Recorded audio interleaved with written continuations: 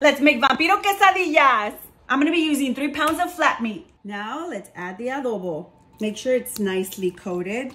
Now let's marinate for 30 minutes. Let's sear the meat on a hot skillet. 2 minutes and you flip. 4 more minutes and you take out. And we're just gonna cut it in small pieces. You can do as big or as little as you want. Now let's make the avocado. Garlic powder, onion powder, and chicken bouillon. And you mix. Our first layer is gonna be cheese. Now let's dip the tortilla in the adobo. Once you see those bubbles, we're gonna lay the tortilla on top. Add the meat. Once the cheese is crispy, you fold. Beautiful! Now let's open. Look how pretty. Add crema and the guacamole. Cilantro. Y salsa de molcajete. Now let's cut. Look at that crunch. And top it off with more cilantro. And enjoy. Oh my God, it's so good.